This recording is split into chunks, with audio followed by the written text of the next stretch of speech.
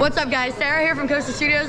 Me and Matt are about to ride a Yukon Quad for the first time, which I've done Juvelen at Djurs Sommerland. I have not done, the only quad coaster I've ridden has Dark Coaster, so I'm very excited for this. The way these launches look, insane. Oh, this is nothing like Dark Coaster. Oh, oh we do have smoke effects. All right, first line. Oh, here we go. Let's go. Yes.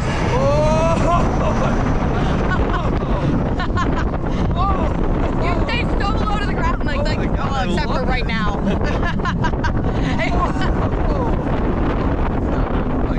you said, I love how low to the ground. I know, it's so tilted. All right, here we go. Oh my god.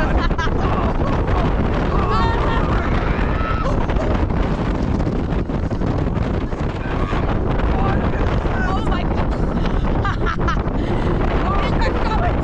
Oh my god. Please, they're so much better than the Straddle. Holy. A little bit of airtime.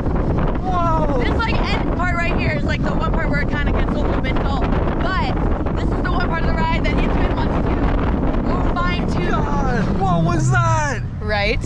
Holy crap. So Juvelen 2.0 that they've talked about is gonna have That was a different ending, but other than that, it's amazing. That right? was insane. You really liked the it? way that second launch just kicks in, you're like, I know. Holy crap, that was awesome. This ride's a lot like Jet Rescue at SeaWorld in Australia. That just looks you would really like unhinged, that. out of control. Yes, but these trains are so nice. It's so fun, like the way beautiful. you sit. Oh yeah. Yeah, I really, really like these. So thank you guys so much for watching, and we'll see you guys next time.